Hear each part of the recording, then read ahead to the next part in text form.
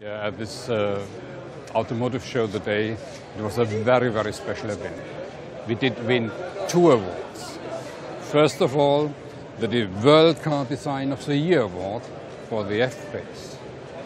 And on behalf of Jaguar Land Rover, and especially for Ian Cullum, I really just want to say thank you. Thank you very much to the journalists, but even more so, thank you very much to the design team, and thank you very much to the complete team in the UK. And second award, and even more so, we did win, and have a look, the World Car of the Year award for the F-Pace. It's the first time in history that Jaguar Land Rover had got the honor to win this award. An outstanding award, as we know, all around the world, the World Car of the Year. So, dear team, thanks a lot. It's the art of performance, the design, the outstanding British design. So Ian Cullum and your team, thanks a lot.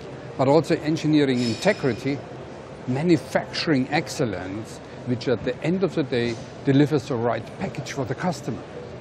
We don't do ordinary at Jaguar Land Rover. We want to do special things for our customer. And I guess that award proves that we are on the right track. That award proves that we are really on the right journey. At the end of the day, it's the art of performance. It's this kind of combination. British design, standing out, being distinguished, giving something special to our customer, but also this creative innovation in the car. Creativity and the drivability, steering, the confidence of the car, the sportiness of the car whenever you drive it, the agility of the car. So overall, it's a very, very smart buy for every customer. It was a very good start, by the way, and a very good quarter for Jaguar Land Rover, and especially March. We ended up at a record level in terms of retail.